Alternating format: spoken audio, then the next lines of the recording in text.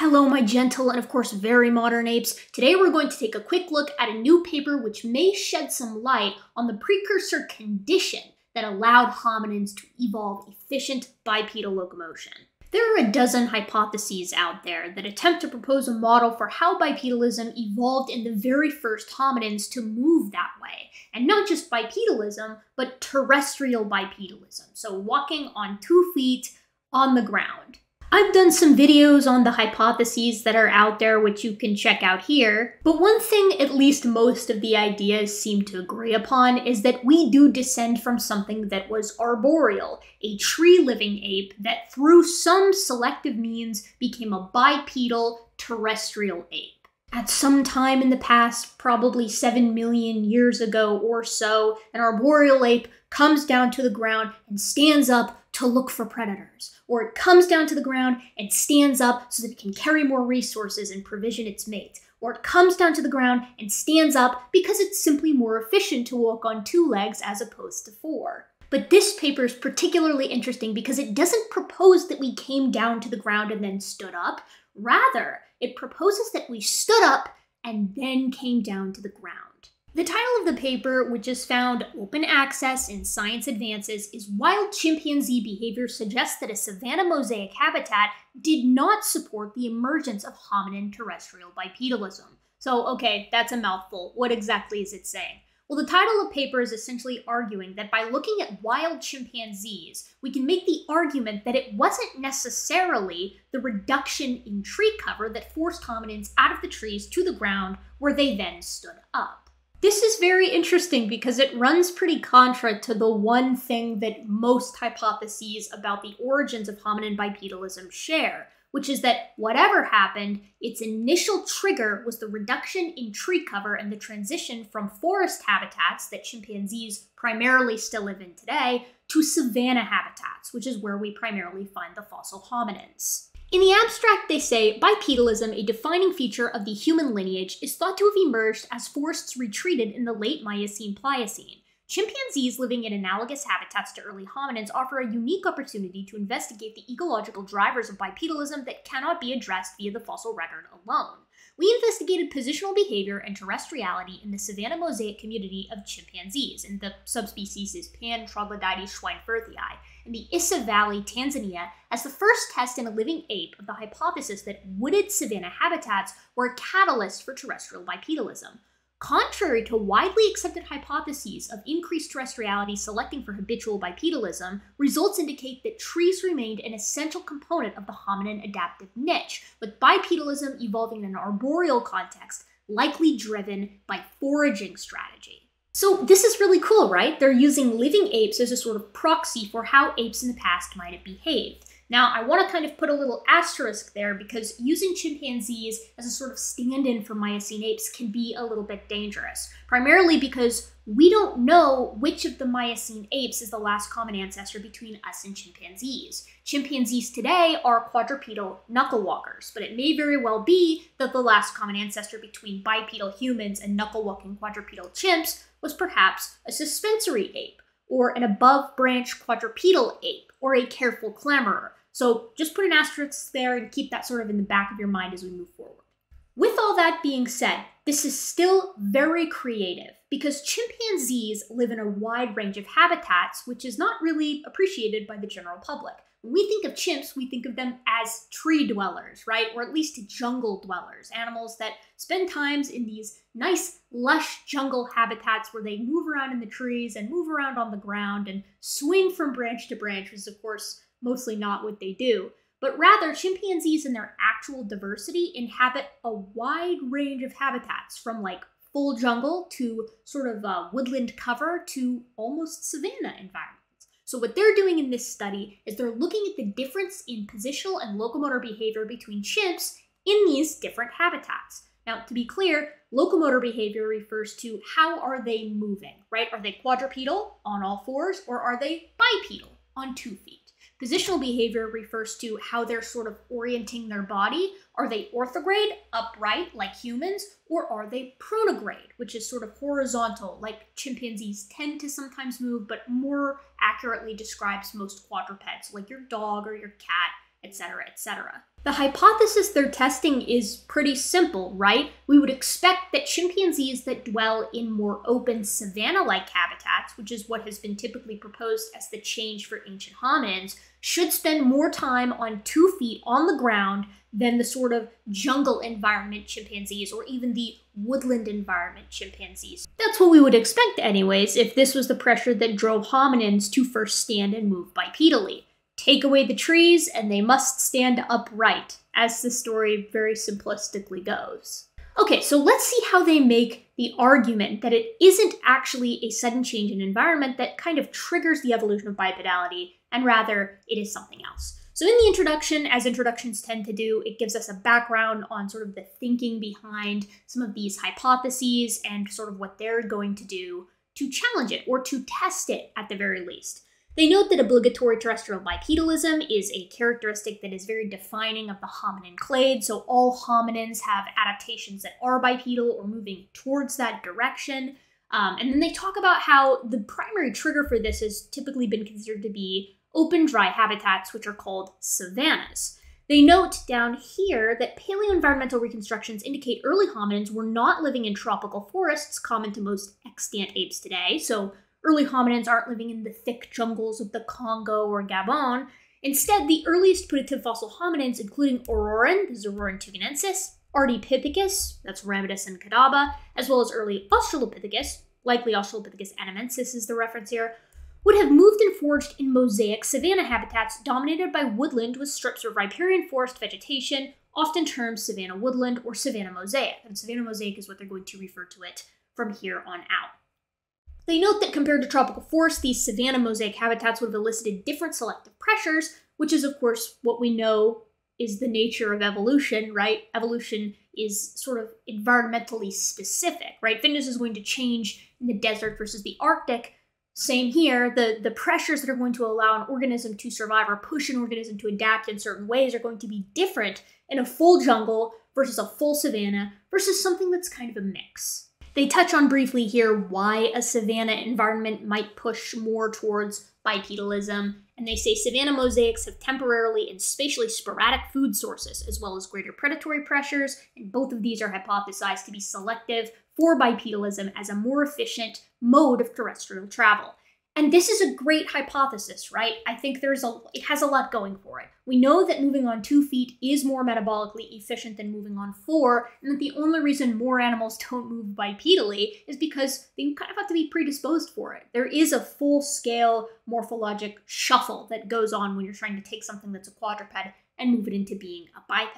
This is why arboreality is kind of perfect for preceding bipedality, because something can be orthograde and still an arboreal animal. Take gibbons, for instance. They have a foramen magnum, or hole at the base of the skull, that is pretty far forward, and we know that their posture is upright, much like humans, and yet they live up in the trees. This is because they are suspensory brachiators. They hang below the branch, and having an upright posture for that is very useful.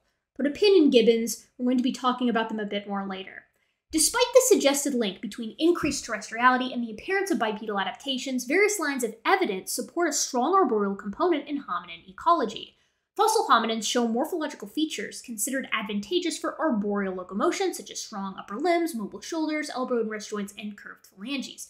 This is completely true, and for a long time, people have been pushing for this arboreal retention, right? There's a retention of the suite of characteristics that allow hominins to thrive in the trees that kind of pushes middle to late in hominin evolution as a whole.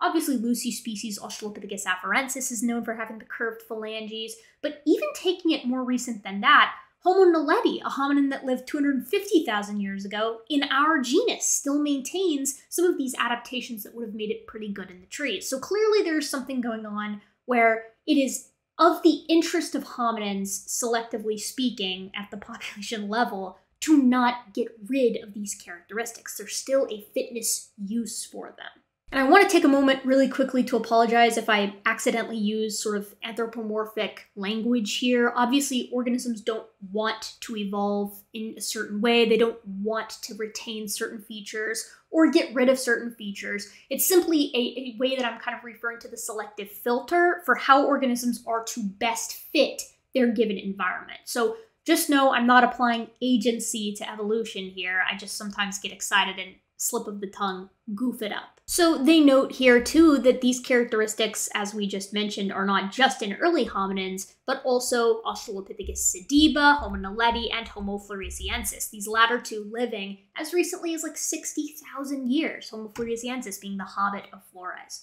So then they note that in the absence of direct fossil evidence and due to difficulties in reconstructing the relationship between behavior and habitat from morphology alone, quantitative studies of locomotor ecology of wild extant primates are key to providing valuable insights into how and why bipedalism evolved. Notably, extant apes living in savanna mosaic habitats analogous to those of early hominins provide ideal models to test the savanna effect on apes, and by extension, hominin behavior. So they're saying kind of what we said at the beginning, right? If we can, we should test the hypotheses relevant to sort of hominin evolution on the closest living analog to humans, which is the members of genus Pan, chimpanzees and bonobos. And what they're going to do is they're going to compare the locomotor and positional repertoire of chimpanzees, Pan troglodytes schweinfurthii to be precise, in different environments. And presumably, if there is support for this hypothesis that the environment is what triggers the bipedality to kind of be selected for, then we should see hominins living, or rather hominids, these chimpanzees, living in the more open savanna environment, spending more time on 2 feet on the ground than those who are living in the jungle environments. Simple. Okay, so in sort of this first figure here, they're characterizing or mapping out where these chimpanzee communities actually are located on the African continent. We have the Thai community over here in Cote d'Ivoire, Kibali in Uganda, Bwindi in Uganda, Gombe, Mahale, and Isa in Tanzania. And then we close up on the Isa population to sort of map out what the habitat of these chimpanzees looks like. And as you can see, it's a pretty healthy mix of woodland, swamp, and rocky outcrops with just this thin vein of forest kind of penetrating into the middle of the territory. And below, we have 2 pictures of chimpanzees in C and D. So this is what they classify as the open vegetation, and in D, this is our closed vegetation. We have a chimpanzee moving in the open vegetation and in the closed vegetation. Theoretically, again, if this idea of environmental changes triggering bipedalism is a selective pressure, we should see that a chimpanzee in C, environment C here, should move bipedally more often than chimpanzee in environment D. Now for everyone's favorite part, the results section. What did they find? Here they say, terrestriality in a savanna mosaic habitat. We observed 13,743 instantaneous observations of positional bouts from 13 adults, 6 females, and 7 males, including a total of 2,847 observations of locomotor bouts. And this was over the course, for those of you who are wondering, of 15 months. So they were watching these chimps do stuff for a very long time. Okay, so we have some results here in figure 2. It's a bar graph. On the x-axis is the chimpanzee community in question, and on the y-axis is our boxes. The boxes themselves represent the percentage of locomotor behavior spent terrestrially or on the ground when they're moving on the ground, and the line is giving us the percentage of all positional behavior spent as locomotion. So 24% of the time, Isa woodland chimpanzees were moving around, and in the time that they're moving around, the locomotor behavior, 82% of the time it was on the ground. So right away, we can see that there is a difference in the overall percentage of positional behavior spent moving around. It's higher in the Isa woodlands, but it's not really that much higher as far as the time spent on the ground. You would think that given these guys are savanna chimps, they're going to be spending more time on the ground compared to like the Gombe chimpanzees. But we'll see what they say about that. They go, we then compared Isa behavioral frequencies to published data from chimpanzees living in forest habitats. So they used a lit review to get their non-Isa chimpanzee data. For comparative purposes, forest sites were considered as closed, while savanna mosaic were considered as open based off the dominant vegetation site.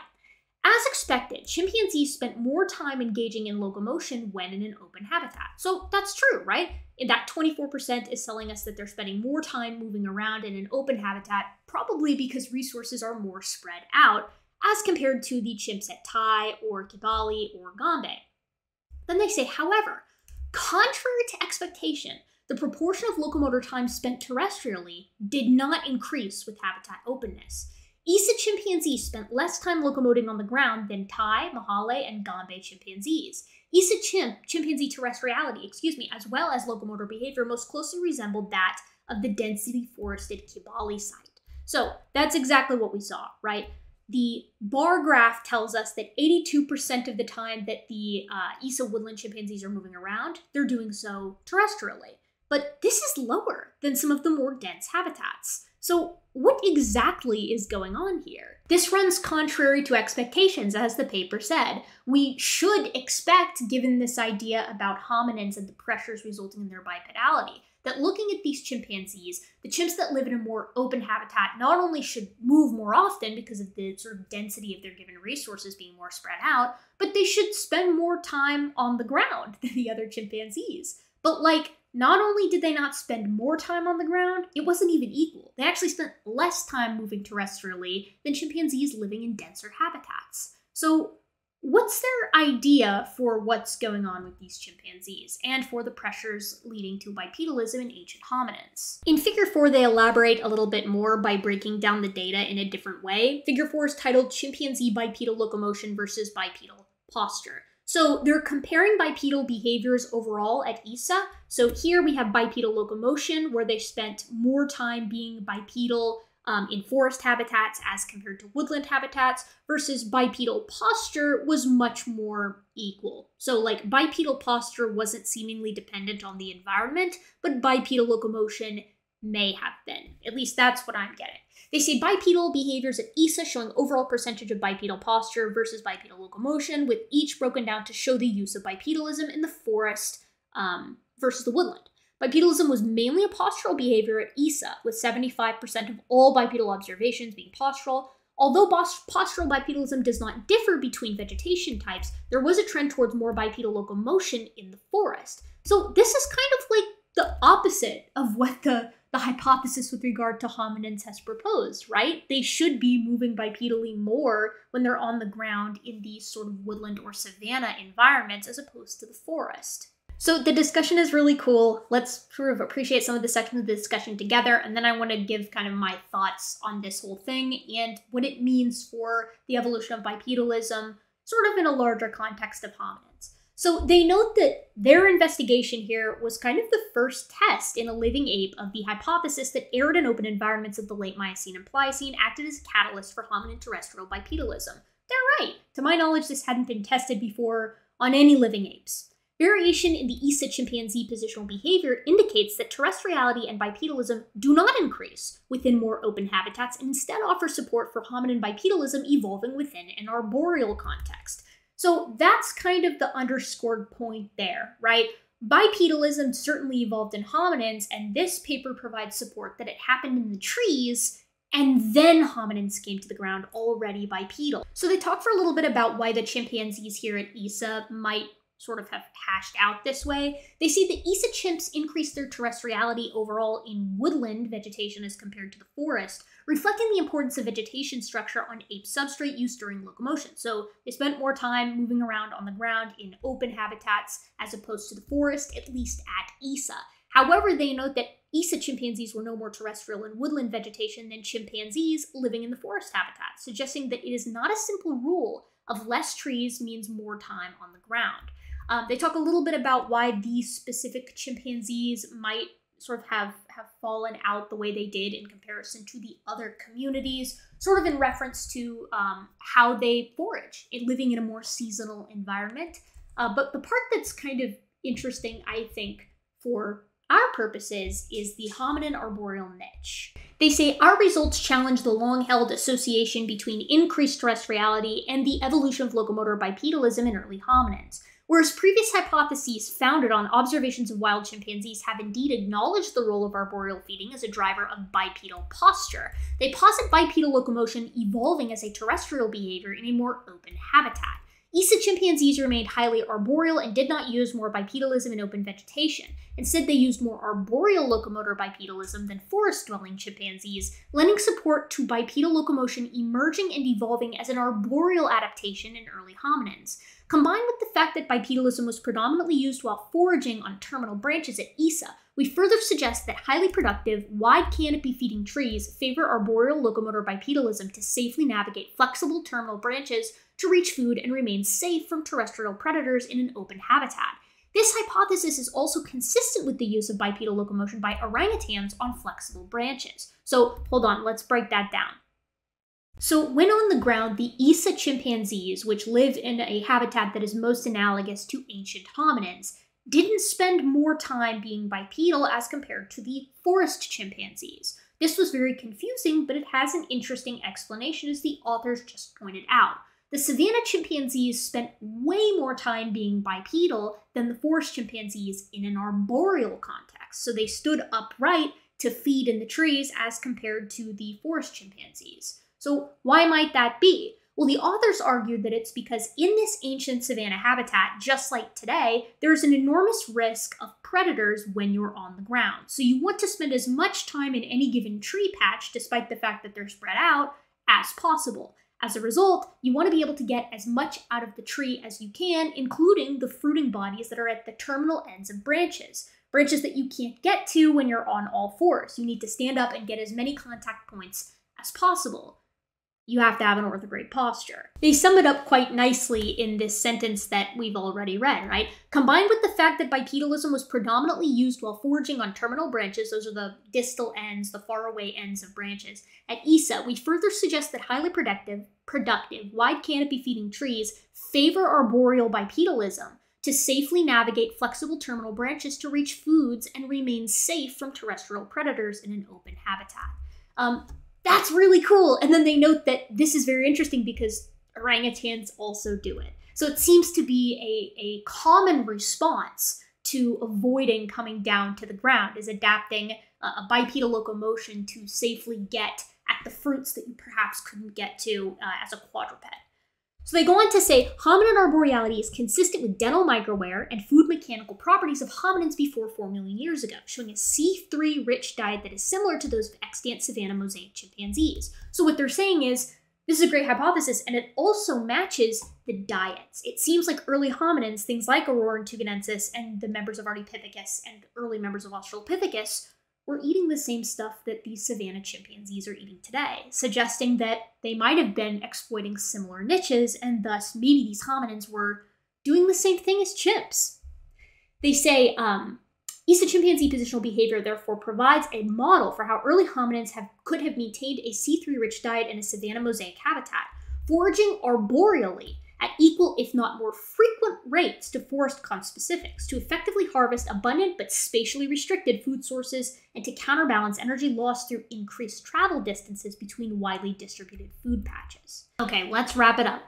They say, we suggest that ecological heterogeneity would have provided, 1, important foods across an increasingly seasonal environment, and 2, the selective pressures that promote and explain the presence and persistence of hominin postcranial functional morphology advantageous for bipedal and arboreal locomotion.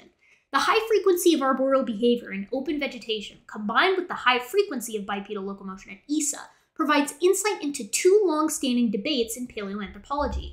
Number 1, that bipedalism evolved as an arboreal locomotor behavior before being accepted or sort of reused for a terrestrial context, and 2, that the arboreal features retained in many early and even late hominins living in open habitats were functionally significant and adaptive. Life in the trees was likely an essential component of the hominin adaptive niche, even as forests retreated. So, I think this is a really cool paper. It's the first one to kind of take a hominid locomotor hypothesis and apply it to a population of wild-living chimpanzees, at least to my knowledge it is. And what they showed is very interesting indeed. It's support for the idea that bipedalism evolved in an arboreal context for the purposes of foraging. This was kind of an on-the-edge idea, mostly just because it didn't have any concrete support for it, although people have proposed it in the past. But mainly what I think is compelling about this idea is that it explains a lot of the features that we see in hominins, right? It explains why, even though Australopithecus, a genus that is predominantly bipedal in its morphology, right, still retains arboreal aspects to it. The curved phalanges and the highly mobile shoulder. Moreover, it explains why this persists even late into hominins, because there is still this adaptive benefit to having arboreal sort of tools at hand. I mean in a morphologic context, to be clear. It's a cool paper. It's really interesting. But I do have a few thoughts that make me a bit wary. For me, it primarily boils down to using chimpanzees as our stand-in for the last common ancestor of chimps and humans. It is probable, in my opinion, that the last common ancestor, this Miocene ape, didn't move like chimpanzees or humans. I think it was probably suspensory, or I guess it could be an above-branch quadruped.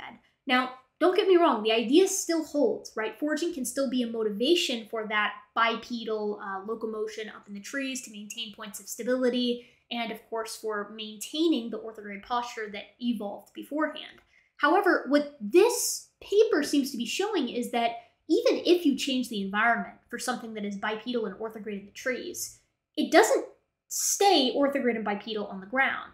And I kind of think that that's because we're using a chimpanzee here, right? A chimpanzee is more predisposed towards being orthograde and bipedal than, say, a colobus monkey, right? But something like a gibbon might be a better analog here, because when gibbons do come to the ground, even though they spend the vast majority of their time in the trees, they are still bipedal. It may have to do with the location of the foramen magnum position and angle, right? So chimpanzees have a sort of intermediate foramen magnum, and that might be why when they come down to the ground, it's just easier to fall onto all fours again. And that might be due to like phylogenetic inertia, right? They've just evolved primarily in a context that facilitates that terrestrial quadrupedalism on their knuckles. Whereas something like a gibbon, which stays upright in the trees and bipedal in the trees, comes down to the ground and stays bipedal, its foramen magnum is actually far more forward. So I think this works as a really good tentative model, or a sort of kind of analog for what hominins might have been doing. It's a great proof of concept. However, I think to really flesh it out more, we need to know more about the template we're working with, right? The hominin that came before, and how that body plan is going to respond to the environment around it. How are we going to do that? Well, first of all, we need some more fossils, I think. But second of all, I think we can still apply the ideas here. We just have to be careful. Anyways, my apologies for a kind of rambly video. I wanted to get something out there that was a little bit more scientific, and I thought this was a cool paper to cover. However, I have complicated feelings on it, and I'm not 100% sure that I've totally sorted out how I feel about the work as a whole. So I'm going to keep milling around on that, and in the meantime, my gentle and of course very modern apes, please do take care of yourselves.